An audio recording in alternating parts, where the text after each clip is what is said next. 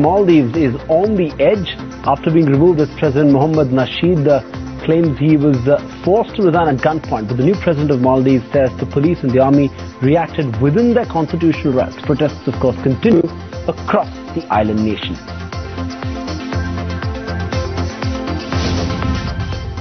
We are the biggest political party in the Maldives.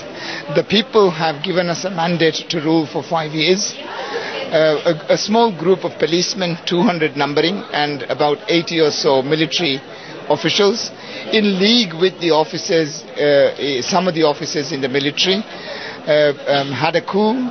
They changed the government, and now they want to arrest me. I believe that the police acted totally and fully constitutionally. So when they refuse to obey the president, I think the president himself must ask why. Although on the face of it everything appears to be normal in Malé, that's not quite the situation. We're told across the country there have been instances of vandalism as far as police stations, as far as courts are concerned, in various islands that are far out, as well as in fact within the city we've seen huge protests yesterday.